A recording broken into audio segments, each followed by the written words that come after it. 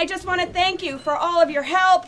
Incumbent Mayor Joyce Craig energizes supporters and volunteers at a canvassing kickoff, joined by fellow Democrats, Senators Jeanne Shaheen and Maggie Hassan, and Congressman Chris Pappas. I'm really grateful for their support throughout this campaign and past campaigns, and it means the world to me that they were here today supporting our efforts. The amount of energy that is behind this campaign has been tremendous. Republican challenger Victoria Sullivan held several events with former candidate for Congress Eddie Edwards and met voters with Governor Chris Sununu, who she sees as an underutilized asset to the city. He's given us a ton of money that hasn't been used in a way that actually supports our needs. Sullivan says she can bring the change that people want to see in addressing issues like crime and homelessness. People are a little frustrated by what's going on downtown. People want to come down and enjoy the city with their families, and they're just not able to do that right now. While Craig says she wants to build on the momentum from her first term. Our goal is to continue along that progress